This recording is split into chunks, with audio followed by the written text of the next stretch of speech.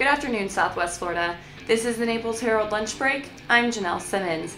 Today we have lots of postponed events due to bad weather, Barbie making changes, and more.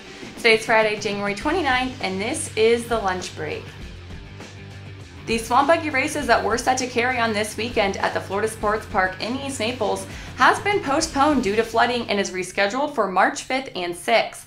Those that purchased pre-sale tickets for the event will have their tickets honored for the rescheduled event.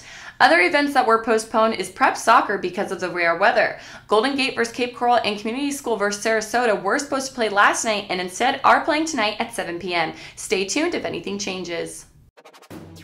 The Texas teenager who used an affluenza defense in a fatal drunken driving wreck arrived at a Texas airport following his deportation from Mexico on Thursday, more than a month after he and his mother fled the U.S. as prosecutors investigated whether he had violated his probation. Ethan Couch arrived at Dallas-Fort Worth International Airport late Thursday morning and could be seen walking through the airport escorted by law enforcement.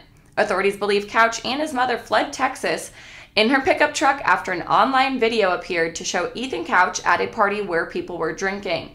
Ethan Couch will be held in a juvenile detention center in Fort Worth, where a juvenile judge will hold a hearing to decide whether to continue to hold him there or book him in an adult jail or let him go.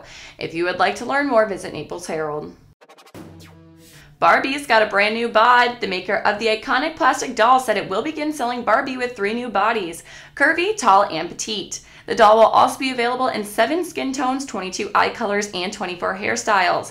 Dolls with the new body are available for pre-order at shop.mattel.com and will ship in February. That was the lunch break for today. I'm Janelle Simmons. The lunch break airs Monday through Friday at 12 p.m. right here at NaplesHerald.com.